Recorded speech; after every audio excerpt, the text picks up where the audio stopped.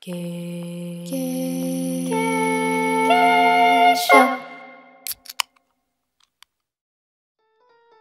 Hello people of the internet, I'm Keshya, and today I'm going to teach you how to catfish yourself. Throughout the course of my life, I always thought I was decent looking, but when I hit puberty, I was wrong. I mean, look at me, I'm ugly. I'm not as decent looking as I thought I was. This is how I look every day when I go to school. Not that great. And when you look like this, and you see people who look like this, chances are your self-esteem levels are gonna drop. But thankfully, I've learned to love myself, really. Embrace the ugliness, embrace the spontaneity. It's spontaneity, you dumbass. Yes, essentially embrace myself. There was a period where I hated makeup and people who did it, but oh, the tables have turned. Basically, today we're gonna pull off Princess Mia. Gonna take this and give you a princess. Obviously, it's not gonna be that dramatic and that much of a difference, but we're gonna try. So, like any other girl transformation movies, the main protagonist wears glasses, appears nerdy and awkward and shit, and then she miraculously finds out about this new invention called contact lenses, and now she can see without wearing those big, ugly, bulky glasses, and she has finally glowed up. I am so sorry you had to witness that. And now, onto skincare. And here comes the shitty editing trick. Ooh! Wow. Amazing. I've totally never seen that before. And now she's just applying her skincare. Everything she's using are products from Laneige, which is a Korean skincare brand. I'm feeling kind today, so I listed every product I use right here, and yes, you're welcome. And then after that, she jumps straight into makeup. She primes her face using this Aqua Beauty Protecting Mist from a local Indonesian brand called Pixi. After that, she pulls out her Photo Focus Concealer from Wet n Wild to cover up those blemishes and the dark spots. Obviously, she's not going to leave it like that, so she blends them in.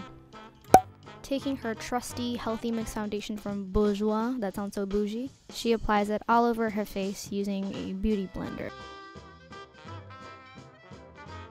To create the illusion of a slimmed face, she uses this dual-ended contour stick to contour her face. She proceeds by contouring her jawline, her cheekbones, and her forehead, as well as her nose. She blends them in using her beauty blender and occasionally her fingers. Afterwards, she uses the other side of the stick to highlight her nose. She then pours a shit ton of delicate translucent face powder from Ultima and applies it all over her face, like so. The product is not shown in the shot, but she's bronzing her face apparently. Because she wants to look sweet, she applies this blusher from Bourjois, again very bougie, all over her cheeks. She then plays around with her shadow palette from Misha to achieve this sunken eye look. She's using these two shades. Also, no, I'm not even going to try and bother to pronounce these names because I'm going to end up offending someone for sure, but because I'm very generous, I did show you the shades I used right here. After that, she takes the angled brush and applies the darker shade of the eyeshadow under her eyes. To refine the shape of her eyebrows, she uses this Stay Put brow color by Milani. She also combs down her wild eyebrows to achieve the desired shape. Here, she is going to attempt to draw a winged liner using this Hyper Sharp Wing Liner by Maybelline. After 2 failed attempts, she tries to salvage her look by redoing her eyeshadow. And of course, being the resilient girl she is, she tries again. This time, she succeeds. She applies her favorite Maybelline mascara to elongate her lashes. This is her favorite part, the lips. Firstly, she slathers a fresh layer of intense matte lip cream in the shade 4 Vanity by Makeover across her lips. To achieve an ombre gradient effect, she applies this darker red lipstick from Wet n Wild across the inner part of her lips. And finally, to top it all off, she's using her highlighter powder from Wet n Wild. She applies this product on her cheekbones and on her nose.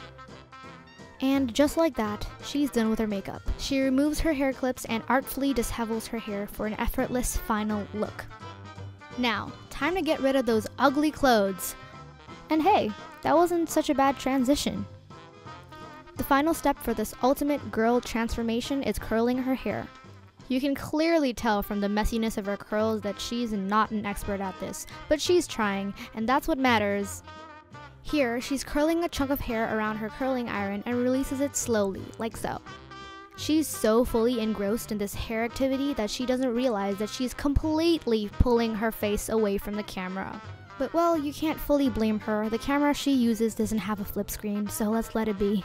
After endless hours of curling, this is her final hair. Not so bad. So this is the finished look. It's not catfishing in its truest sense, but I definitely look better than before. So yeah, that's a plus. If you enjoy these type of videos, leave a like or subscribe to my channel if you want.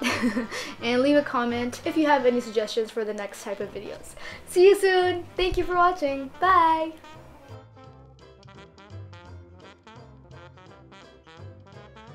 Hi. I'm so sorry. A for effort. I should fucking stop. Where am I going with this, honestly? Ow.